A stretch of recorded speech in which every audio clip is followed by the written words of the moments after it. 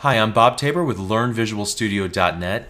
As I stated at the outset of this series of lessons, half of the battle to learning how to develop apps using C# and .NET is first of all, learning the C# syntax itself.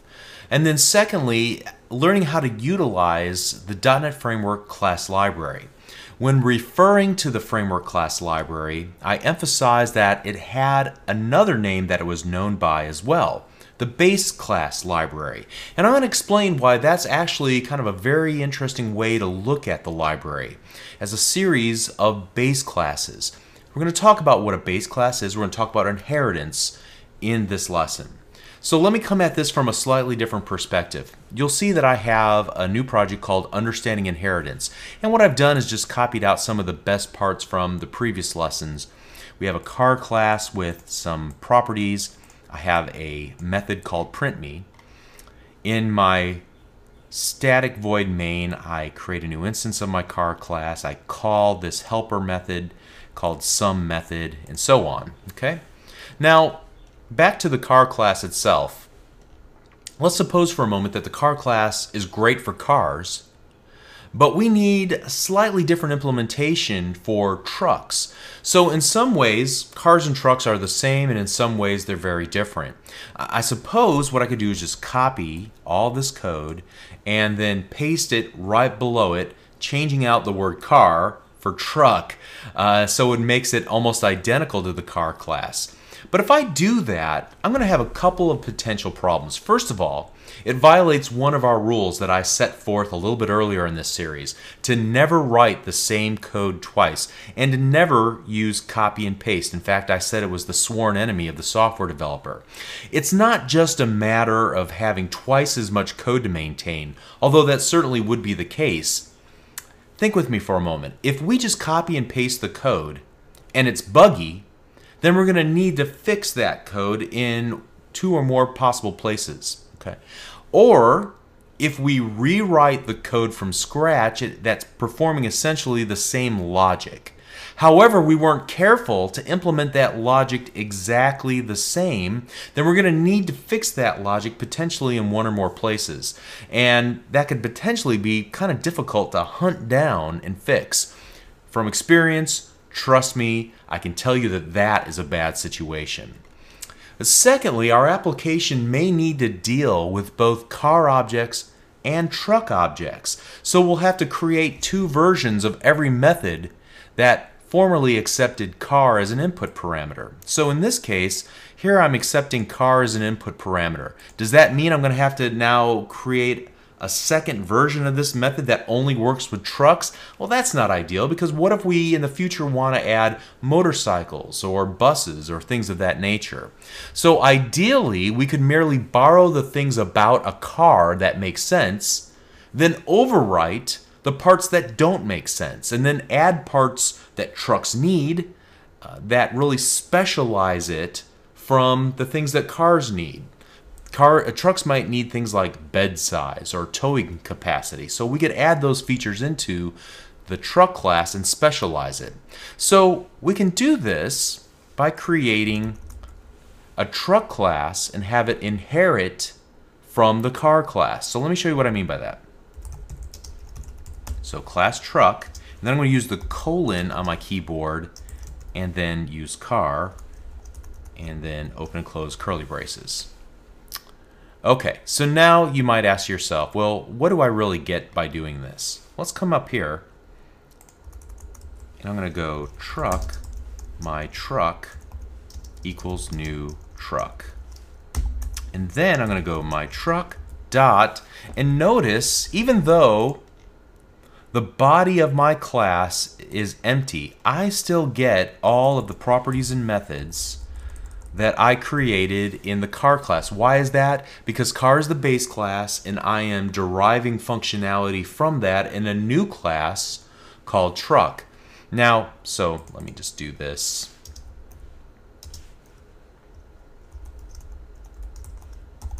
Take a moment here to flesh out this example.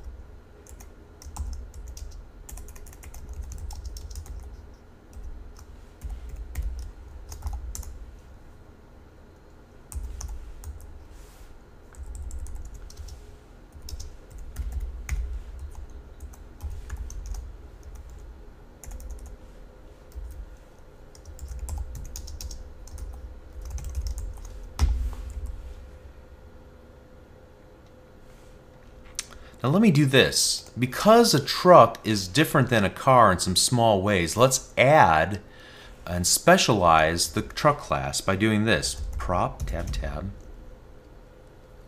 int, towing capacity.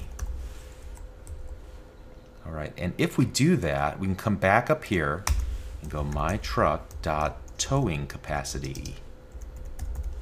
1,200 units of towing. I don't know what that is. Okay, so at any rate, we have now specialized it. Is that available to the car?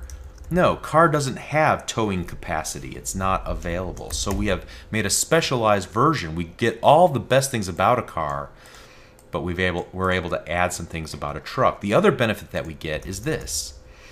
Let us do some method myTruck. And let's go ahead and run the application. And you can see that not only do I get this to work with my car, but now I get to print out the make of my truck as well. How is that possible? Because truck is a type of car. And there's a couple of different ways that this is explained, terminology that's used. What I prefer to use is that car is, in this context, the base class, and truck is the derived class. You'll also see it that car is the parent class and truck is the child class. And you'll also see that car is the superclass and truck is the subclass. And there's maybe even some additional ways that you'll see it referred to. Over the years, there have been a lot of different terminology developed to describe the relationship between the base class and the derived class that inherits from the base. But most importantly for our purposes, we want to talk about how the .NET Framework class library is just one massive collection of base classes and derived classes. And why is that? Well, because it creates this flexible way of working with classes in the framework. So let me give you a quick example of that before we continue on with our example here. We worked with the stream reader class. Do you remember that? Back when we were trying to access a file and we wanted to pull in the rows of data from the file and then print them to a console window. We were using the stream reader's constructor by passing in the literal string values.txt. That was the file name that we wanted to load up into our stream reader. Now what you didn't see was behind the scenes, the stream reader was creating a file stream object using that literal string values.txt. And so if we take a look at the file stream class, we can see that it has a class hierarchy, an inheritance hierarchy. Here is our System.io.filestream class, and I'm looking at this in MSDN, which is Microsoft's it stands for Microsoft Developer Network, and it's the source of information about all of the classes in the .NET Framework class library. And so we can see a short description of the purpose of the class. We can see its inheritance hierarchy. We can see some simple uses of it, its constructors that are available, any properties and methods that belong to this class, and then usually a paragraph or two of information about how it's intended to be used, as well as some examples written in different languages, including Visual Basic and C# and so on. But back up here to the top, for our purposes, the interesting thing here is that FileStream inherits from System.io.stream. So if we were to click on this, we would learn more about the stream class, and we can see that it derives from System.MarshallByRefObject, which then derives from System.Object. And almost every class in the .NET Framework derives from System.Object. It's the parent to every other class in the .NET Framework. So when we consider the System.io stream class, it provides a generic view of a sequence of bytes. Now, when we were using it in the file stream, we were working with a sequence of bytes that were stored in a file.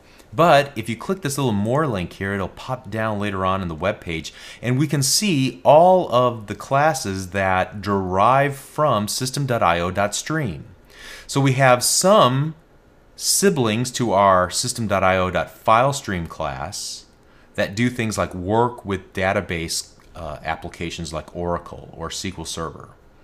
We have some that work with zipped files. We have some that work with memory streams, so bytes of data that are saved in memory. We have some that work with bytes of data that are streamed from over the internet, and so on. So what I take from that is this, that all of these classes will help you work with bytes of data. They're all similar because they all derive from the same parent, System.io.stream. But the way that they work internally and their function is just a little bit different. Some work with organized files, some work with unorganized files from across a network, some work with memory, and so on. Now, from a practical standpoint, once you learn about how streams work, generally you can expect similar behavior as a user of the stream class from every other stream class that you encounter from this point on. Instead of just memorizing the specifics about each of these individual classes, you can kind of fumble your way around by making associations about things you know about stream-based classes in order to use a new stream-based class in the future. Alright, so hopefully that helps you see and relate how things work in the .NET framework, how everything is kind of related in some way, how they all derive from things which derive from things which derive from things, okay? So let's move on from there. As you can see in my car class, I have this public void print me method. Now, let's comment out this and let's go to the my truck.printme method as well. And let's run the application. And you can see they both print out their make and model. Great. But what if I needed this print me method for my truck to work just a little bit differently than the way that it works for car? So what I might do is this. I might need to override the functionality defined in the parent class's implementation of this method. So to do that, I'm going to do public override void print me.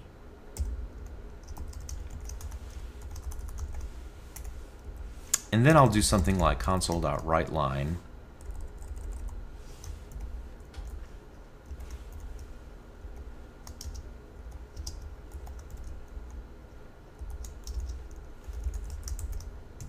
because I want to show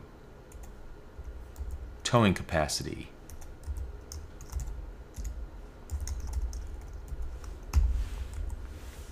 Alright, so I use this keyword override. Now in order to make this work, I'm also going to have to add a keyword to my car class. The keyword virtual, and that basically means, hey, if you want to change this, go ahead. If you don't want to, that's fine too. We've got a base implementation for you to utilize, okay? So let's go ahead and run the application now, and you can see that we have two different implementations that are truck-specific implementation of the print me method prints out the make but also the towing capacity. Now we could also exchange this for the keyword abstract, which means, hey, you've got to change this. If you derive from me, you have no choice but to change this implementation. It's not really appropriate in this particular context because we still need to define an implementation for the car class. But that does bring up a larger issue. Maybe, stepping back for a moment, we shouldn't derive the truck class directly from the car class. Maybe instead we should make them both derive from a base class at a higher level. So let me approach it a little bit differently. So in this case, simply deriving from car may not quite be quite right for the truck class. Some properties and methods available in car may not be applicable to truck. Now in our simple implementation it doesn't really matter, but what if we had a more complex implementation? There might be some things about the car that's not appropriate for truck. So in these cases, the best thing that you can do is just back up a little bit and create a special type of base class called an abstract class. The difference between a regular base class like we have here with car and an abstract base class is that you cannot create an instance of an abstract base class. The only way it becomes useful is when there's a concrete version of that class that's created. So this is exactly how the stream class that we just looked at works. If we were to open it back up, we can see here that in the definition for the stream class, it's defined as abstract, which means we can't create an instance of it. So you'll see that some of its properties, when overridden in a derived class, it gets a value indicating whether the current stream supports reading. When overridden. So it requires you to override it. In other words, it's really just a template. It's not something that you can create an instance of. All right? It has to be overridden. In other words, stream is just a concept. A file stream, however, is something concrete that we can work with. So in the example that we've been working on up to now, we might choose to step back and create a new class called a vehicle base class, an abstract base class called vehicle, and then both car and truck, and then potentially motorcycle and bus would then inherit from it. So let's do this.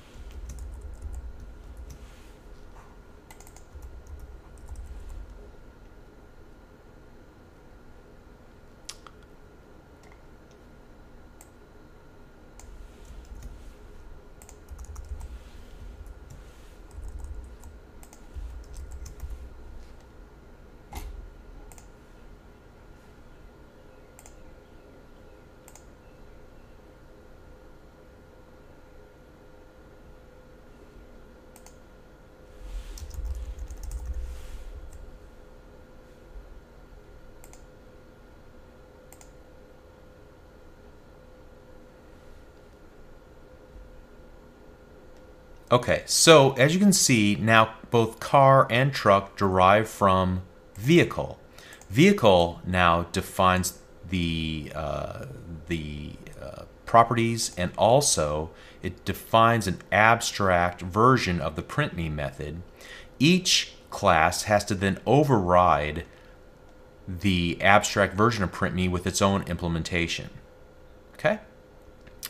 So the antithesis of the abstract class is the sealed class, and it means that you cannot inherit from it. So you might never want another class to be able to inherit from your class. So you could mark it like sealed, like so.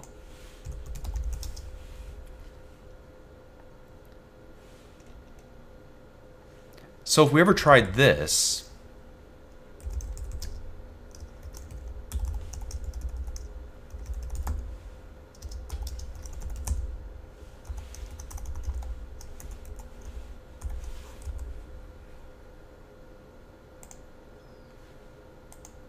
we would get an error. Cannot derive from sealed type truck. Here are the main takeaways from this lesson. When you work with classes in the .NET Framework class library, be aware that almost every class is part of an inheritance hierarchy. If a class has a method or properties which are not readily apparent, it might be because it's inheriting the method or the properties from a base class or even an abstract base class. You might learn a lot about a given feature of the framework class library if you simply stop and take a moment to understand a little bit more about its parents that it's deriving from, or even take a look at its siblings, or even the children that inherit from it. Okay? You can certainly utilize inheritance in your own projects, but frankly that might be down the road just a little bit from where you're at today. I wouldn't worry about baking that into applications that you're attempting to build. However, perhaps you're going to work at some point in the future on a larger project, and it might make sense to make some library of business rules and logic that can be applied and shared across the entire application or across a family of applications within your company. In those cases, you'll undoubtedly be in need of a good inheritance strategy. And again, there are good design patterns for properly utilizing inheritance within your applications. So for now, your focus will probably be consuming and utilizing libraries that are created by others, especially those that are available within the .NET Framework class library. Now, the other takeaway from this is that there are a number of C# class and method modifiers that the creators of the Framework class library have used in an effort to guide you whenever you're using their classes. And by that I mean that they create abstract base classes or sealed classes, or use other modifiers in an effort to help nudge you, the consumer of those classes, in the right direction and to prevent you from doing something that would break those classes. So it forces you to use them in the way that the original creator intended for you to use them. It's just a matter of realizing, oh, I can't create an instance of this class because it's static. Okay, well then maybe I was trying to use it incorrectly. Or I can't derive from this class because it's sealed. Well, once you understand a few of those key terms, you'll be able to interpret the MSDN help like we did in this lesson, and understand more about what you are supposed to be doing with that class and what your options are going forward. Okay? So in the next lesson, we're going to finally discuss the purpose of namespaces, and we'll see you then. Thank you.